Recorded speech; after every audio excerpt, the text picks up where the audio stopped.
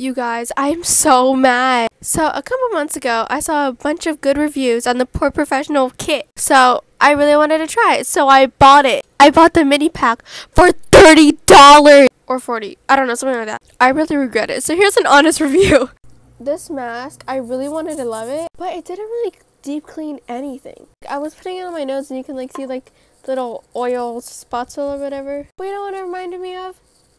Free me. At this point, this should be free. I didn't even see a difference. I will still be using this because I paid for it, but next victim. I hate this one so much. I seriously wanted to love it because it was so fun to put on. It's foam. It claims to tighten your pores. My nose pores have not been tightened. Instead, it was burning my skin, but I didn't really think anything of it until my skin got really bad and started breaking out of nowhere. Stopped using her, and then it stopped breaking out.